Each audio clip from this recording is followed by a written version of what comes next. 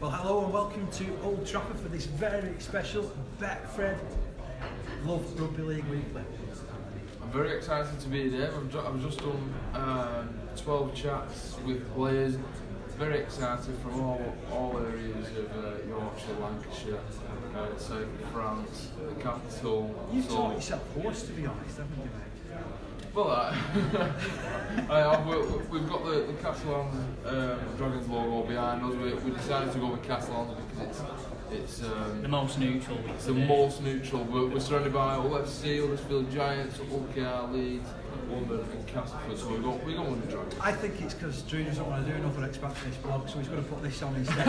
He's got the Catalan Dragons logo behind him. Saves me an error too. It's been a good event, hasn't it? I think it was good to see Ellie Hanley was here before. Very good to see him. Very interesting. We're in better shape than when he retired. It's a magnificent shape, isn't it? It's amazing. Yeah, totally amazing. Yeah, I think obviously that was to announce the Man of Steel and the way the Steve Prescott Man of Steel is going to work next season. So Ellie Hanley's the chairman of the Man of Steel voting panel. Let's explain it. Yeah, so there's I think he said there's 21 ex-players and coaches, and it's going to work on a 3-2-1 voting system throughout the season for each game. So effectively, the best man of the match will get 3 points. Next will get 2, third will get 1, and then over the season that'll be totted up. And with Man of Steel, I actually asked Danny Horton about it. I think he's a pretty good candidate for it. He's someone who's consistent week in, week out. He'll probably even if he doesn't churn up many threes, I bet he churns up plenty of twos. Yeah, he's always up there, isn't he? Yeah. So, yeah, feel free to leave us a comment. Drew's going to get his phone out in a minute and make sure we respond to your comments. Any questions at all as well? Any questions? Any questions? Any questions? Test our up in ask us what we have for breakfast. I'll answer. Well, part of the reason Drew did so many interviews is because he skips lunch because he's on a strict diet. So right, okay. he couldn't have the nice chicken curry that I had. Couldn't. It smelled nice though. It was nice. Bangers and mash. Smell it. Bangers and mash? Is that, oh, you got the... I'm not sure if we've had any comments. Well, I just thought that we could crack on with a bit of a format. So I thought, well, we also went to the championship match on Tuesday over in York. How was that for you? Yeah, it was good. It was nice to go to York. York's a beautiful place. Looking forward to going there this season for some games. It was over pretty quick. I didn't get a chance to speak to as many people as I would have liked, but spoke to a few people, and I know obviously from a personal perspective, got to speak to Winners coach Kieran Burton and get their thoughts on the season. I think everyone in Rugby League's quite excited for the start of the season, and Super League particularly is unpredictable. There's a lot of contenders. Championship as well. You've got 14 teams, and again, you've got the Toronto thing, you've got the Toulouse thing, you've got Bradford, you've got Widnes, you've got York. There's loads of stuff. Yeah, and even put the mics closer to the mouths. We sound very tinny apparently. All right. We've got a comment in. I'll try turning the microphones on. But they're all on. We're just in a very, very, very, very, very big room. It's a little bit different, yeah. So we sound like we're actually doing this from a toilet, and we're not. Yeah, and then obviously League One as well, where I suppose there's not. It's anyone's to grab, isn't it? In League One, really, and Newcastle will fancy it, but then the traditional Whitehaven, Workington, Doncaster, Hunslet, they'll all fancy it as well. I spoke to Newcastle's coach Jason Payne at the launch, and he certainly reiterated his desire and his ambitions to get into the championship. So it seems like Thunder are really striving towards getting into the second tier, and with the team that he's having this year, with Missy Telpapa as captain as well. It's possible. It's looking likely. They're one of my tips, but I was saying today before, don't trust my tips. I tip Leicester City to get relegated from the Premier League the year they won it. So I think especially when you bringing someone like Liam Finning, who's been there, he's done that. He's top point scorer at Championship level. Well, Liam Finning, Remy Margin in the halves is very good, especially at League One level, and I think they'll do all right this year. I think the thing is, the interesting thing this year is obviously it's the first year where we've had a proper up and down system between all leagues. So you've got up and down from Super League, up and down from Championship. So everyone's got something tangible to play for and work towards. The interesting thing for me is how Keithley will go on. because nobody's really speaking about Keighley. And they're in a little bit of a situation where I believe there could be some positive news coming out in the next couple of days. I don't know whether the Rugby League are going to put this out at the moment. They're keeping things strictly under wraps, not really having the guys that are speaking so much about what's happening. Yeah, I think it's a bit of a strange one, and obviously, I mean, it needs sorting ASAP. I suppose the saving grace for them is that they at least got a few more weeks until the season starts. So, and it sounds like Craig Lingard's having had a team together anyway, training. So it's just a formality, maybe. Yeah, probably 24 days he's been having there. Yeah, so when you consider that, everything that's involved, it's obviously just the formalities of getting the team, getting the sign off of the ownership, and and then seeing how it all comes together. And like I say, we heard murmurings that they were hoping to have it sorted this week, so fingers crossed for Keighley, and that'll be good to sort of bury that sort of drama. Hopefully they'll be good, and hopefully they'll compete in the League One season with a pretty full team and a pretty full squad. It's good to see that Lingard can be with the club. I think if it wasn't Lingard who was coached, I think it'd be good for League One if you can get a competitive league throughout. Obviously West Wales are a lot stronger. Will be a lot stronger this year. They're the great unknown, really. Yeah, and Kim Williams, he's got an interesting job. But even Coventry as well. It'd be nice if the teams, if there's not like it's not like 2 or 3 left at the bottom, if you know what I mean. So, but yeah, an exciting season all round. We've got a couple of questions, Dave. What do we think of Swinton's cool season at the signing?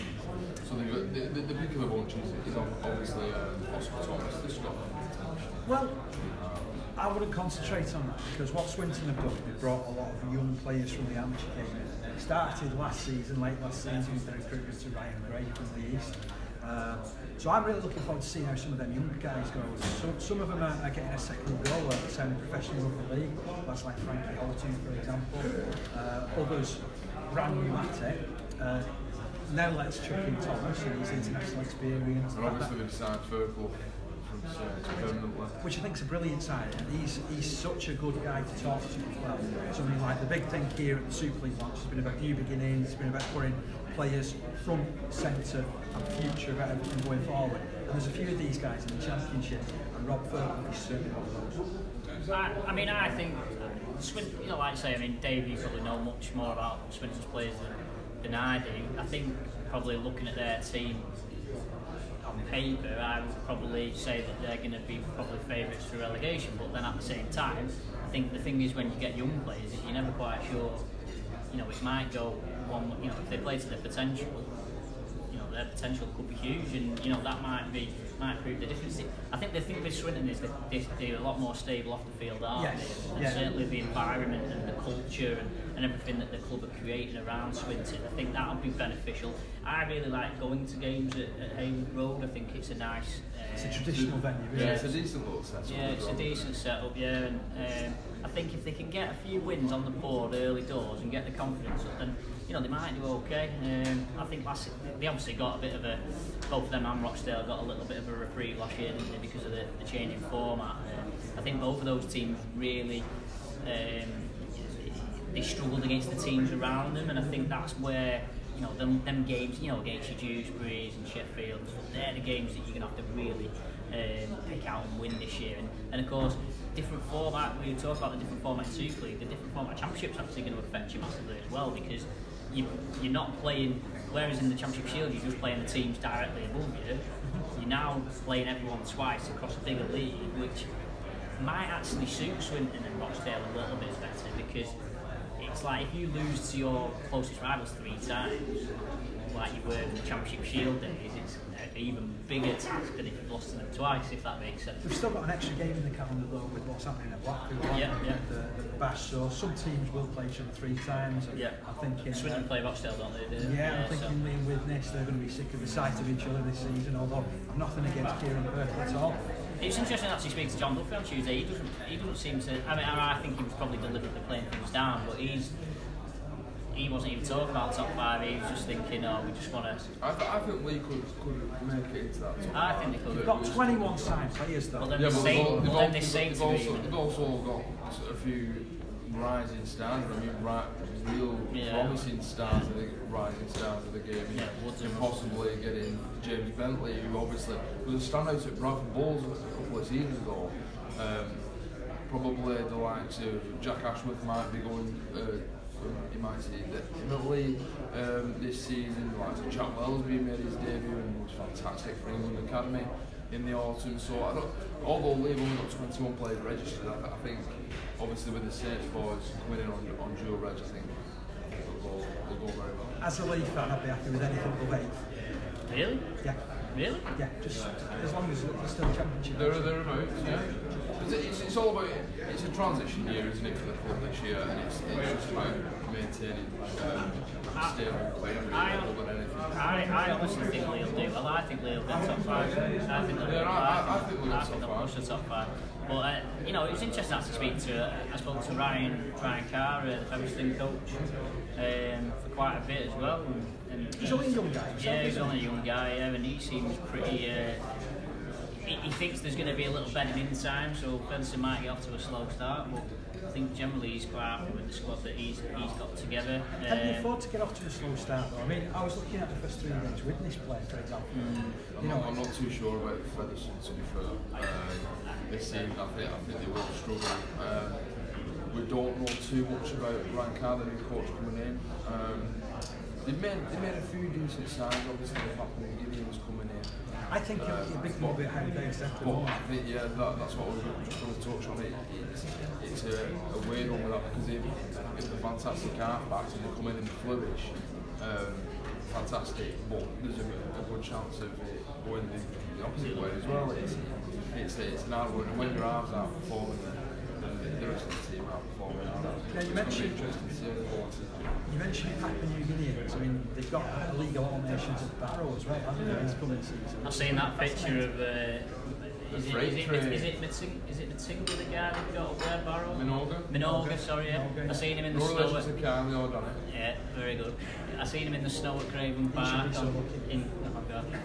Sorry, it took at Craven Park on Tuesday in the snow, whatever night it was, which was interesting. I mean, but you know, I think with the championship, you've very much got. I think you've got almost like a top half and a bottom half, and I don't think there's much to choose between the top half, and there's not much to choose between the bottom half. So, and teams like Barrow, we mentioned about the start. Barrow had a brilliant start last season, and that really, like, if they hadn't had that start, I'm sure they would have been battling down there. But they've got that because they had such a good start. They were basically just settled in mid-table, weren't they? They were never troubled. They were never even close to the bottom of the relegation places or anything, Barrow, because they started that well. They had the points on the board, and I think it took a long part of the season for Sheffield and Dewsbury to be able to get close. Talking of Sheffield, I mean, they've totally revamped their squad. Mark Aston's got some good numbers there, hasn't he? Yeah, so he hasn't, and that's what Sheffield have actually struggled with in recent years. They've always had a decent 1 to 17, but the squad depth has been very, very thin over the last couple of years, but that doesn't seem to be the case. They've recruited obviously a few trialists as well, and they've offered them deals. But the one that stands out for me is Anthony Thacker, a fantastic signing. And when I've seen him for quite a few times, he's always impressed me. He's got a decent little short kicking game as well. I think he'll gather around the park pretty well. Obviously he's got the likes of Blackmore as well. They'll go very, very well for the Eagles. I think they'll have a better season than they did last season. It's an interesting shift, isn't it, for Sheffield? Because obviously last year, and I think the season before, they were very reliant on the St Helens partnership, weren't they? They had a lot of St Helens youngsters, so very interesting to see the thinking and whether that affects, you know, whether Mark Aston has experienced that and thought, oh, you know, maybe it doesn't work bringing in these players that aren't in the unit from day one. Don't forget, Sheffield have won the championship twice in the last 10 years. You know, so Mark Aston knows what to do in the division. And, you know, they've got the new ground now, and of course it's still a long way from where they want it to be. But you know, things are generally coming together for them now. So we've got a couple of comments on Super League as well there, so we'll come on to that. We will come on to Super League. Yeah, I mean we've got 3 or 4 teams to look at. We looked at 4 last time. Yeah. Derek said again with your who obviously asked about Swinton before, Derek said again with your thoughts on late. John Duffy has made some brilliant signings, especially Martin Rudyard.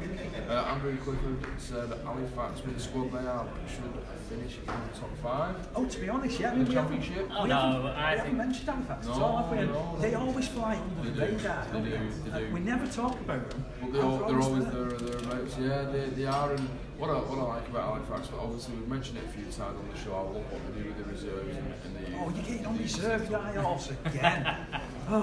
They give players who fell out of under 19 ranks a chance, and it's great to see them flourishing and coming through the factory. I think Halifax. I'm just trying to top up my 5, but Halifax certainly. I think. We're certainly in the yeah, they're certainly in the top 5. I reckon.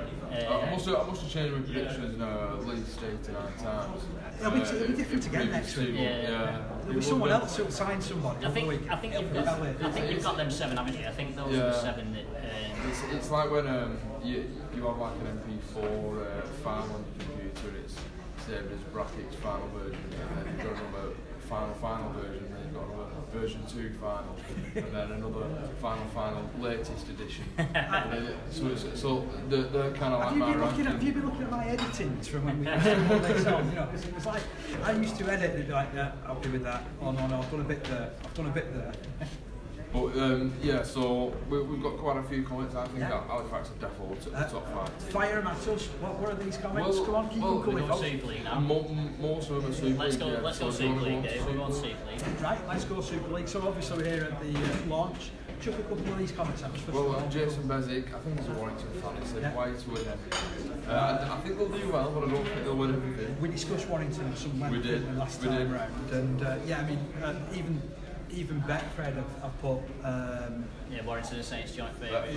Yeah, and they put. Thanks for the sponsorship, Betfred. Yeah, nice mention for Blake Austin for favourite Steel as well. He wasn't putting pressure on him, was he? He spoke in front of the crowd here. It was a packed media event, and he said the same interview. He thanked Betfred for the embarrassing him, didn't he? But I think he's right to be fair. Right? He's a superstar. He's a star in the NRL. It's only right that he's favourite for Man of Steel. But even on the other side, I think if they hadn't recruited big names like Jason Clark and Blake Austin, Jim Mamma will be getting more of a mention because we all know what he can do. Hat-trick in a friendly against Widnes at the weekend. And he scored an hat-trick against Warrington for Huddersfield last season. He likes playing there. Well, one of the tries weren't a try. One of the tries he clearly knocked on in the corner. But was it in the record book? But it is in the It's record a try. book. It's a try. we should. It's an hat-trick against Warrington. I don't know if he'll be watching, but we should mention the Leeds fan that me and Drew shared a train to York with. Oh, what a geezer! On Tuesday, yeah, he was. His tip was Leeds to win the treble and Callum Watkins to win Man of Steel. Okay. Which would get you a lot of money. If a great guy. I hope he's watching, but I doubt it. But I hope he's watching. When we did our rugby league shorts the other week, I tipped Leeds, didn't I? So I'm with you now. Yeah. Well, I mean, but there's tipping Leeds and there's tipping them to win the treble. Well, I didn't tip him to win the treble. Yeah, but we did, to be honest, we were only talking Super League, weren't we? Right. But he also tipped Castleford get relegated, which I can't say. And were we talking league winners, or were we talking the end of season jamboree grand final? No, the champions in it and the season jamboree. Okay, if that's what you want to call it. He referred to the League Leader Shield in fruit bowl as the 18th cast, didn't he? Yeah. He proper 18th Castleford, yeah. It's a shield rather than a fruit bowl, isn't it? And he also said on the train coming back that tips Fev to win the championship. He definitely don't know what he's talking about. He was very sorry, Fev. He was very Yorkshire biased. He was. I fancy Wakefield. He was saying, I fancy Wakefield. Well, we have been accused of being biased the other way to clubs in Lancashire, haven't we? Yeah, well, someone's got to be. Well, we know we're the best. Come on then, Duke, keep going. You know what I mean? Wakefield about 10% up. I'm not too sure what I mean by the comments there. What's that? Wakefield 10% up? Yeah, Wakefield 10% up. Kev said, Super League season ticket sales gone at Super League clubs are a lot of keeping quiet, which must mean sales clubs have been that good. And then obviously Ben's reply saying Wakefield about 10%. Well, I mean, they've done some fine recruitment, haven't they, Wakefield? Again, we talked about Wakefield at some length last time. Yeah, well, I spoke to Chris Chester and I always spend a lot of time speaking to Wakefield at these events. It seems spoke to Michael Carter quite a bit at the Super League Dream team, and if you look at what Wakeford have done over the past few years, I think this winter's probably been their best year of recruitment in terms of, if you look what they've added, you've got Cobb Jack, George King, who can both play long minutes, which might be important with the reduced interchange. You've got Danny Brough, who's, you know, he's a proven match winner, he's a prolific, and Chris Chester actually said that. He said one of the reasons with Brough is that they lost a few games by a few points last year. Yeah. That potentially Danny Brough could get them over the edge. It's going to be interesting to see that combination between Miller and Brough. Obviously, Hampshire will be involved, but we expect Ryan Hampshire to be. Well, I expect Ryan Hampshire to be the number one at fullback. A couple more comments. Well, everyone, I think we've got quite a few Warrington fans watching and come on the wire. So you could sell tickets for the next one. A few yeah, we could have it in Warrington and have an audience. That's a good idea. A few people are giving us a bit of stick about the sound. We can't help it. We're about 5 floors up in Old Trafford. And it's a very, very big room. It's very echoey room. Yeah, it is just one of those things. As I say, we'll see what we can do in post-production. But so who have we got then? What 4 teams are we looking at, Dave? Well, funnily enough, let's go with your Diamond Geezer from Leeds. Diamond Geezer. Oh, Leeds, right? Yeah, okay. yeah. Okay. So I mean, you look at them. I mean, recruited very, very well. Looking forward to seeing him. Oh, I've seen him quite a few times. I enjoy watching the NRL. I watch roughly a game a week. Seen him a few times last season. Obviously, seen him for Tonga as well in the World Cup. Fantastic player. He'll bring that bit of X factor to Leeds. He's got a good step on him. He's got a very good running game.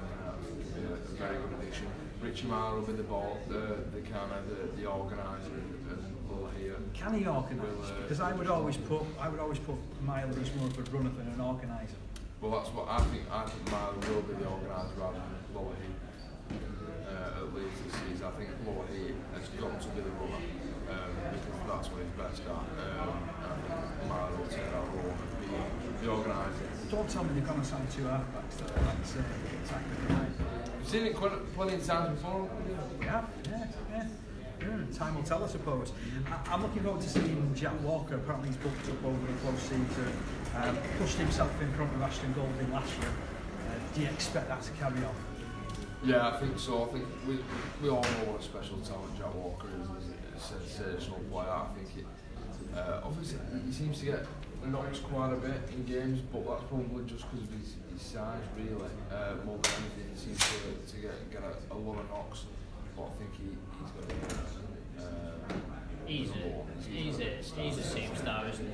Jack Walker, I think he's a superstar. He'll be, you'd imagine at this event next year, he'll probably be one of the faces, I would imagine. James Trent-Herring, what do you reckon about him coming in? Yeah, I mean obviously Leeds. Sportsman before as well, great. Yeah, but it's an interesting one with Leeds because obviously they've had these 2 poor seasons by their standards either side of the grand final win.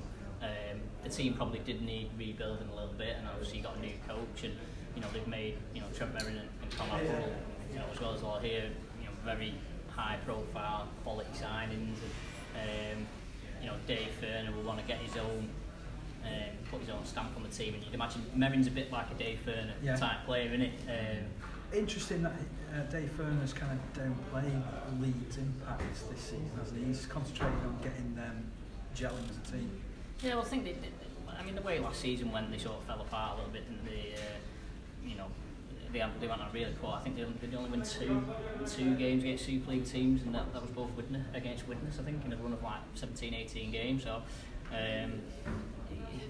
they lost away a bit last season, it has to be said, but they've addressed that with the recruitment. And like I say, I think with the new coach and with the new team, you've got to give time for it to gel a little bit. And I think probably Leeds, I'd imagine Fern's probably thinking, let's just make the top 5.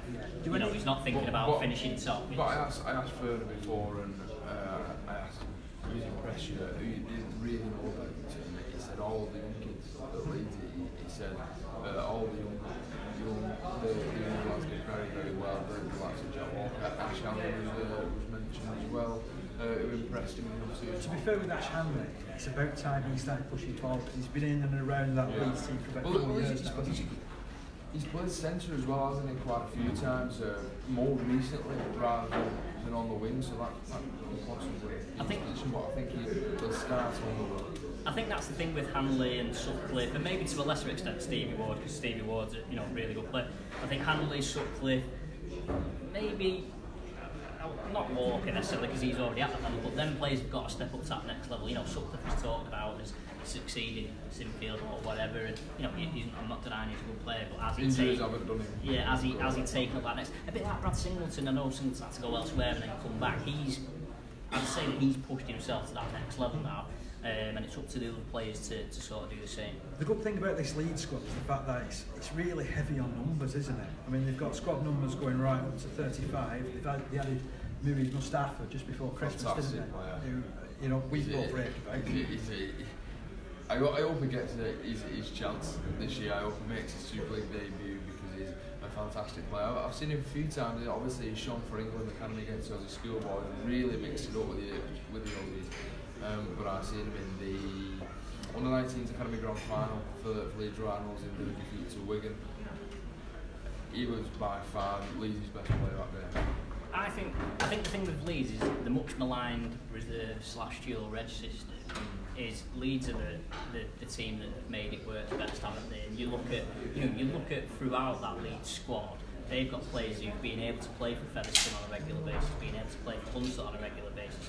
Even Harry Newman. Could Cameron King play for Leeds? No, I'm not sure about that. Oh, we're not going there. We're not going down that. Harry Newman's a good example of someone, 16, 17, or he was last season, and he's playing a few games for Featherstone. So that means now, if Leeds chuck him in for whatever reason this season, he's got that experience. He's got something like 14 tries in 14 games. Yeah. It'd be interesting to see it's a big year for Brad Dwyer at Leeds this season because obviously he's in and out of the side under Brian McDermott. When he originally joined Leeds from Warrington, I thought, wow, that's a very, very impressive signing. Dwyer in parts of his interchanging numbers, that's fantastic. He's not quite done it in the Leeds shirt yet, but he's a really, really good player. I rate him quite a bit, and it's a big year because if it doesn't work out this year, what happens for him with the Rhinos? We're going from a team with lots and lots of numbers to a team that, well, it's a little bit short on numbers, Salford. But there's some quality in them. Is there only a total of 25 players? That's right, yeah. And are they dual reg with anyone? I've not read anything. I don't think they will be because they won't have many players to put out. But you look at it and the first 17 they've signed well. The squad on paper is very impressive. I spoke to Ian Watson last week at the Salford Media Day. He admitted that it's short, but he said we've all got a short budget. We've tried to get strength in depth rather than they've gone for quality rather than quantity. Because if you look even at the latter numbers in the squad list, it's still impressive. Yeah, they've got even though they've got 25, they've got 25 decent. It's not like they've not got 18 and then it dips off. Yeah. You look at obviously they've taken a few punts, so like Adam Lawton's a bit of a punt. Daniel Murray we've seen quite a few times in Championship for Halifax. Good player, can he step up?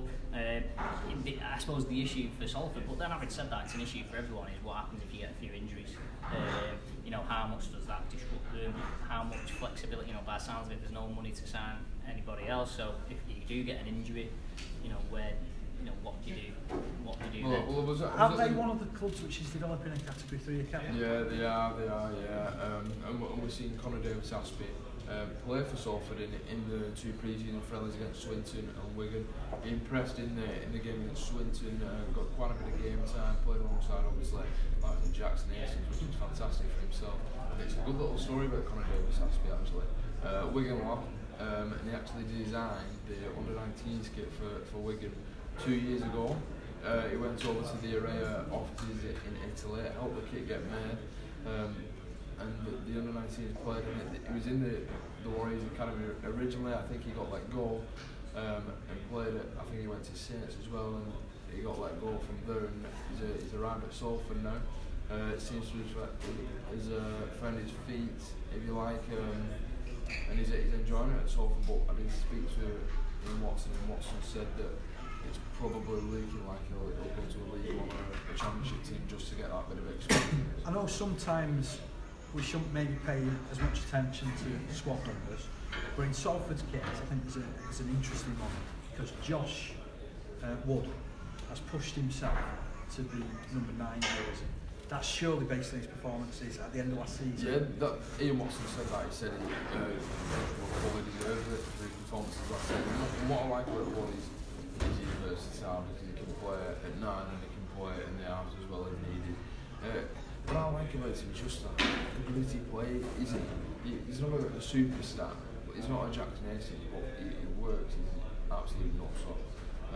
It'll leave no stone unturned. And of course there's 9 levels as well, who has just progressed and progressed. Yeah. Again, he's always going to score tries, isn't he? Huge fan of 9 levels. He can come up with something from absolutely nothing. You didn't ask Ian Watson about him. Did he just give that comment? No, yeah. He just gave that comment. I said, all right, okay. You didn't prompt him and say, no, just to remind you. We've had this before, haven't we? No, Young players. But no, I didn't ask him anything. It's not the next Greg Eden, is it? No, I think I just asked him who's right for you, and he came out with that line, and I ran with it. It was quite a good line, to be fair. Being compared to Darren Lockett must be a big compliment, but he's fantastic. Now levels, he's very underrated for me. I don't think that a lot of people pay too much attention to him, probably because he plays for Salford and stuff like that, which I think is a bit uncalled for really, but he's a good player. A lot of try. I like a lot of stuff that Salford are doing both on social media this year, and they seem to really involve people. Speaking to the likes of Lee Moss here at the event today, he was saying it's a big family there, so although they're short in numbers.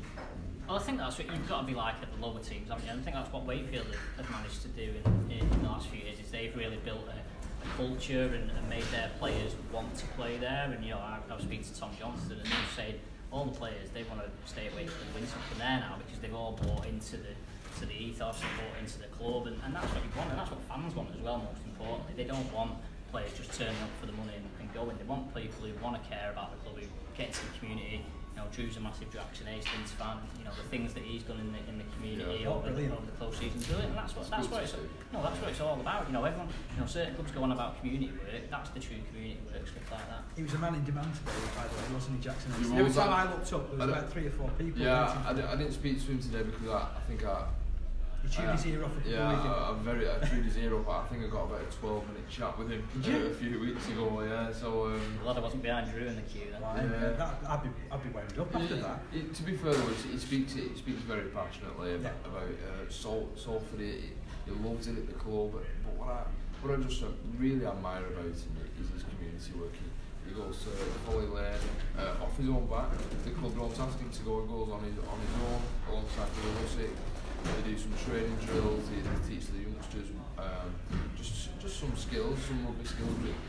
It's that impression that he gives off, I feel, because I remember when I used to play as a junior, and when like Wigan players came to our training and ran drills, and it's like, wow, Terry Newton's teaching me that. Do you know what I mean? It's that kind of stuff that sticks long in the memory. Let's move on to the next one, Huddersfield. What do you reckon about Huddersfield? They're again thick on numbers this season. Yeah, it's an interesting one, and obviously they've lost McGilvray for a couple of months, which is a huge blow. We've got the senior boys to hopefully fill his boots, or it could possibly bring veteran Scott Brick at fullback and shift down on McIntosh back to the wing. Last season. I'd probably tip that to happen. Maybe I'm not sure. I had a good chat with Sam Walker. To be fair, he's obviously in the process of rebuilding the team. He took over, and of course, in a salary cap situation, it's very difficult to just say, right, we want all you gone, we want new ones in. So he seems fairly content with what he's got. Obviously, he's got Matt Frawley, who's a halfback that not many of us know a great deal about, and he's got big boots to fill in Danny Brough. Especially when Brough's been there as long as he has. And I think Wolford's. He was quite pragmatic about that. He's not expecting, Frawley's his own player, he does his own thing. Interesting. Huddersfield's a really interesting one, I think, because they've got players in certain positions, and you're thinking, how will that all come together? So there'll be an interesting one to watch.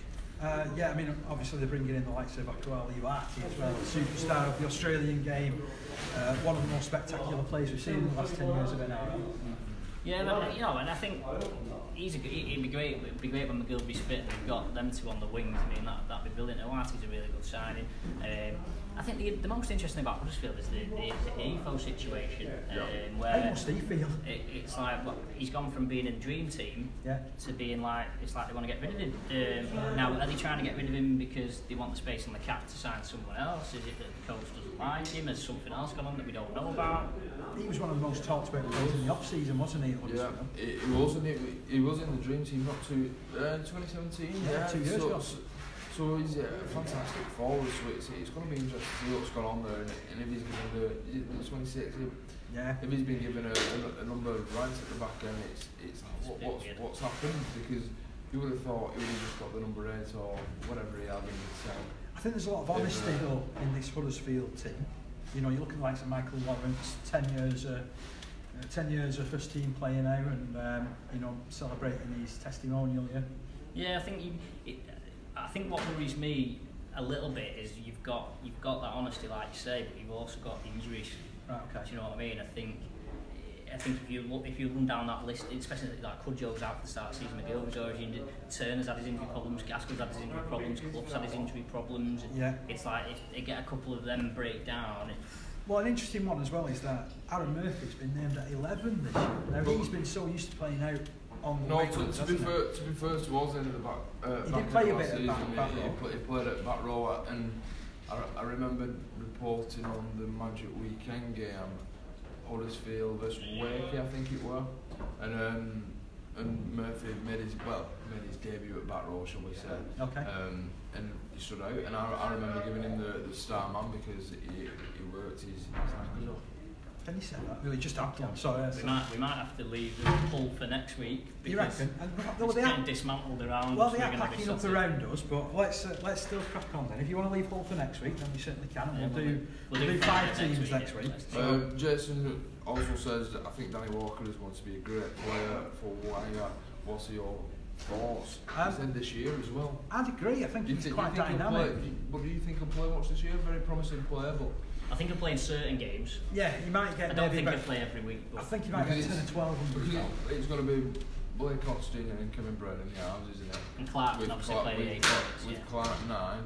Obviously, they put Declan Patton on the bench as well. Because we're expecting Patton to go on to do better things, aren't we, at Warrington? So it's going to be interesting to see where Steve Price goes in his options in terms of getting that number 14 on the bench. I wanted to talk Challenge Cup because we finally got a sponsor. The Coral Challenge Cup, this of course being the Betfred Love Rugby League Weekly, of course. Yeah. But let's give it a big up when they've come in. Obviously always good to get sponsors in, no matter who they are. And I wanted to run through the draw as well. You're not going to go for all 26 games? Yes, I am. Oh, here we go. Yes, I am. But I'm going to start with the Sunday games because there's only 3 of those. Oh, right. So on Sunday it's North Hearts Crusaders taking on the Royal Air Force, Loch Lane taking on Longhorns of Ireland, and Millham against Red Star Belgrade, which you'll be able to catch on BBC online. That's kicking off at 1:30. I'm looking forward to watching that, to be fair. Yeah. It'd just be interesting to see what Serbians are like, do you know what I mean? Just to see like what. And I hope that it is a competitive game. Do you know what I mean? I hope that they really make a fist of it and it's not, you know, a one-sided. Because obviously we haven't really got a clue, have we? We don't know what sort of level they're at. You know, they might wipe the floor with Millham for all we know. Do you know what I mean? In theory, so it'd be really fascinating from that point of view to see how that game goes. And as you know, I love my amateur rugby league, so it's Kellers against Rochdale Mayfield, Oral St James against Underbank Rangers, which is going to be live on the Our League app this coming Saturday. West Bowling at home to Hammersmith Hills Hoists from London. Dewsbury Moor take on Skirley. Interesting game that for Dewsbury Moor because Danny Morn has just taken over as head coach there. So it'll be interesting to see how they go. East Leeds are at home to Batley Boys, the new boys coming into the National Conference League 3. Wigan St Jude's at home to Crossfields. That's a massive game, that. Wigan Warrington derby.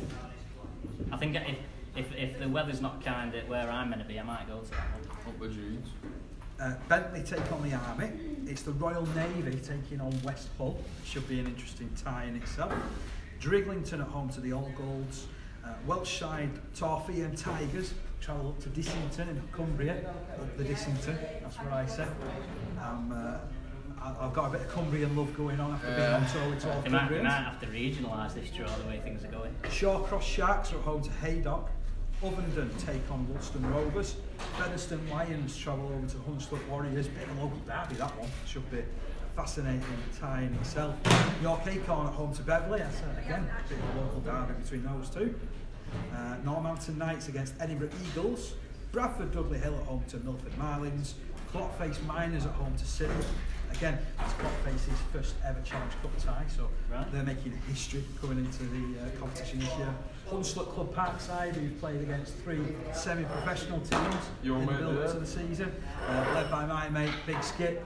That's Jamie Field, top bloke, and they're going to be playing against Thornhill Trojans. Thatto Heath Crusaders have an interesting time at Stanley. We wiped the floor with everyone at Conference 2 last season. London Chargers at home to Wattleborough Hornets. All those kicking off at 2 p.m. and then your 2:30 kick-offs. You'll like this one, Drew. Lee Miners Rangers against Wilton Raiders. Wallsend Eagles take on the British Police Force. And Lee East at home to Wigan St Pat's. And what we're playing for there is who hosts the second round draw, which will take place on Monday night. Mickey Iam and George Williams making the draw as well there. Yeah, I think that's it, but we better wind up before we get packed. I think we're the last ones. Yeah, we are. You can probably hear us far better now, right? But thanks for bearing with us. We'll see you again this time next week. Yeah, please do leave your comments and shares and everything like that. But yeah, thanks.